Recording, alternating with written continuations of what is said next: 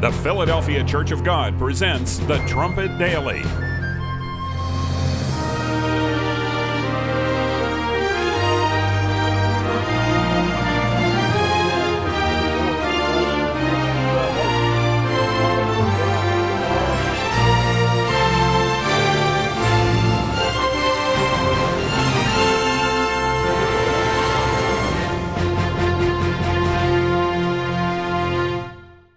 Hello everyone, and welcome back to the Trumpet Daily.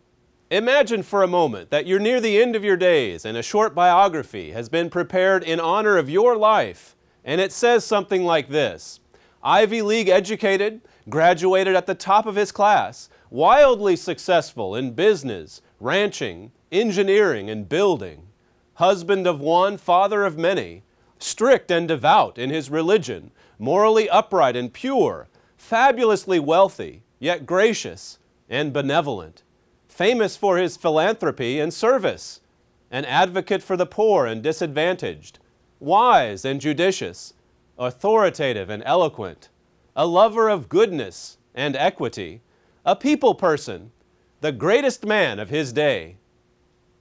Not many people would be disappointed with a resume like that, and yet even before his deep repentance before God, Job could have easily been the person spoken of in that short biography. Job was the most righteous man of his day, perfect and upright, the Bible says, famous and well-liked for his many good deeds. He was a man who used his great power and wealth to help the disadvantaged, the poor, the fatherless, and the widows. He even used his tremendous power and influence to destroy pagan forms of worship. This was a righteous and upright man. But the problem with Job was that he knew it. He knew that he was righteous. And because of that, God says that the problem with him was his self-righteousness. He was actually a horribly self-righteous individual. His sin was and is to this day the most difficult sin there is to see. Though he was perfect and upright, as it says in Job chapter 1, in the way that he observed the strict letter of God's law, he was full of vanity and pride, as you'll see by the time we get to the end of today's story.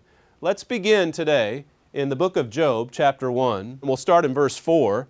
And his sons went and feasted in their houses, every one in his day, and sent and called for their 3 sisters to eat and to drink with them. So here Job's children were evidently enjoying the high life that their father's wealth had made possible for them. And in this particular episode, they were partying so much so, and off into certain sins, I suppose, that Job actually felt it necessary to offer up burnt offerings for them, on behalf of them, because of their sins and faults. In verses 6 through 8, you can see as the story progresses that Satan and his demons walk to and fro across the earth looking for those that they can deceive, looking for those that they can attack. And just as an aside here, we see how that in this exchange that Satan and his demons have with God, there are limitations on Satan's power. There are limitations on what Satan is able to do. He certainly is more powerful and more cunning and wicked and able to deceive humanity by the millions upon millions. But thank God that God is more powerful. And if we turn to God and look to God and His strength, we can have that as our sure defense. But here is a story, a biography about this man, Job, with this problem of self-righteousness, wherein God uses Satan in this sense to go after Job, to teach a lesson to Job, to help him see himself in proper relation to God. But as is also brought out, Satan is only allowed to go as far as God allows. In chapter 2, Satan is allowed to actually go after Job personally. In the first exchange with God, God says, all right, you can go after the wealth, you can even go after the children. But in chapter 2, he says, now, you can go after Job himself. Verse 3 in chapter 2 says, And the Lord said unto Satan, Have you considered my servant Job, that there is none like him in the earth, a perfect and upright man, one that fears God and eschews evil, and still he holds fast his integrity. That may be an indication there, or a hint that God's giving to Satan of what the real problem was here with Job. in that you look at him on the surface and he was upright. He was a man of integrity, but the problem was, or part of it was, that he was holding fast to his own integrity. It says, although you moved me against him to destroy him without cause. I mean, God was giving Satan a hint, but if you think of it, Satan himself is the most self-righteous being there is in the universe. Satan thinks he's right. He thinks he knows more than God. He still does, even after all of the destruction that he's brought into the universe and onto this earth. Verse 9, a little further down, it says, Then said his wife unto him, Do you still retain your integrity? Curse God and die. But he said unto her, You speak as one of the foolish women speak. What, shall we receive good at the hand of God, and shall we not receive evil? In all this did not Job sin with his lips. I mean, his wife was a pretty wicked woman, a difficult woman to live with, and it would be easy in this passage to pick on her. But think about what it might have been like for her living with this man who was obsessed, really. He was obsessed with himself. He was obsessed with all of his accomplishments. He talked endlessly about himself. There were probably moments when Job could not stop talking about all that he had done. And if you go to the end of chapter 2, where it says Job didn't sin outwardly, but on the inside he was beginning to have some trouble. Well, as you progress through the story, the biography covered in this lengthy book during the trial that Job had, 3 of his friends named Eliphaz, Bildad, and Zophar, they came to console him there at the end of chapter 2, and for 7 days Job sat in silence, in dust and ashes, in this mournful state of self-pity. And then at the end of these 7 days, finally, at the beginning of chapter 3, Job 3, Job opens his mouth and curses the day of his birth. He actually curses the day that he was born. I mean, at the beginning of this story, he had this appearance, this tough facade of maintaining his righteousness. The Lord gave and the Lord has taken away, he said philosophically. That was in chapter 2, I believe. And then by chapter 3, we find him so depressed. We find him going through so much suffering that he actually curses the day of his birth. Then for the next 30 chapters or so, these 3 friends enter into this dialogue back and forth with Job as they try to help him see the error of his ways, but they couldn't help him because they couldn't get at the cause of what brought all of this suffering upon Job. All that they could do was accuse him that, well, you're guilty. There must be some obvious, visible sin for all of these bad things to have happened. In their minds, I mean, they just pointed to these curses as proof that Job had sinned. But they couldn't identify the cause. They couldn't really point out the sin and what it was specifically. Verse 7 of chapter 10, it says, You know that I am not wicked. This is Job speaking. And there is none that can deliver out of your hand. I mean, you know that I am not wicked, he says to his friends. Imagine a human being saying something like that. I mean, just knowing what we know in the Bible, like in Jeremiah 17:9 and Romans 8:7, about what it says regarding the human heart and the wickedness that lies within the nature of man. And yet here is a man so sure of his righteousness, saying to his friends, You know I'm not wicked. You know I'm a righteous man.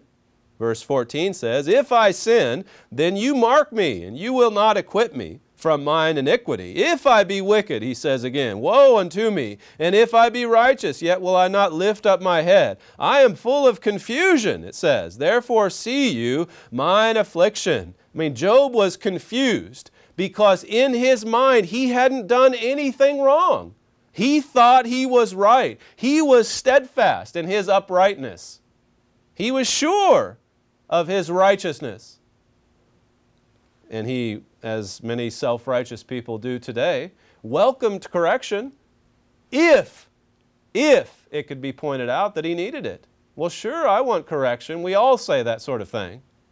So long as I'm proven wrong, so long as you can show me where I'm wrong. But that's where it breaks down for so many people, is that we don't like to admit that we're wrong. We don't like to confess that we're wrong.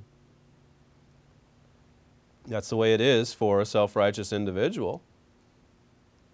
If we get into that way of thinking, we think, well, I'm not opposed to correction, but you've got to show me where I'm wrong first. Even when suffering, Job seemed so impressed with his righteousness. His friends seemed so impressed with his righteousness. They stood in awe of what this man had accomplished, and that just fed into Job's ego as he looked at all of these people around him offering praise for his many exploits, and it just went to his head. You can see that in reading these chapters. In Job 29, for instance, it's just a short chapter of 25 verses, but in those 25 verses, Job uses the words I, me, or my 52 times. That's more than 2 per verse as he's talking about himself. I, me, and my. And yet consider, as I say, some of the other passages of Scripture. Isaiah 64 and verse 6, for instance, where it says that our own righteousness is like filthy rags when compared to God's. I, me, and my, 52 times in one short chapter. This is what my father wrote in an article he had on this subject many years ago. He says, we all have a certain amount of self-righteousness in us. That is just the way we are. We have to get rid of it. Humanly, it's almost impossible for us to do good deeds and not have a slight self-righteous kickback from it. See, we've all got to battle this. We've all got to go to God. James says that the Bible is like a mirror, because when we peer into it, we can see all of the things that we need to remove in order to clean ourselves before God. That's why we have to study God's Word. That's why we have to pray in an attitude of humility for God to show us where it is that we're self-righteous. We need to see the self in our righteousness and get rid of it and actually go to God for His righteousness, for His character, to acquire His nature. He'll give it to us if we go through the process of repentance, baptism, faith. God will supply us with His own righteousness. That's what He's working out here below as He reproduces Himself, His character in man. We've had enough, haven't we, of man's righteousness? I mean, look at what it's brought us to, this self-willed approach. That man knows, that man has the answers, that just given enough time, we could solve all the problems of this world with our technology, with our advances, and so on. And yet look at the evils multiplying all around us. Look at the dangers as they close in upon us. It gets back to this problem, doesn't it? Self-righteousness, an unwillingness to confess error and mistakes, and to turn to God in repentance. In Job 32 and verse 1, it says, so these 3 men ceased to answer Job because he was righteous in his own eyes. See, that sums up the problem that Job had. These counselors couldn't give him an adequate answer. They couldn't help him see his sin. Why? Because Job was righteous in his own eyes. God tells us. I mean, there's people that are even looking into the Bible that have an awareness of what the book of Job says, who maintain that Job didn't have a righteousness or a self-righteousness problem. And if he didn't, then why did God put him through these trials and tests? And why did he have to repent at the end of the story? We'll get there in just a moment. But he had a horrible self-righteous problem, for sure. God makes that abundantly clear throughout this book. And you put it together with what He teaches elsewhere in the Scriptures. This sums up, as I said, Job's problem. None of them could offer him a solution to his problems because he was righteous, as the Bible clearly says there in Job 32:1. He was righteous in his own eyes.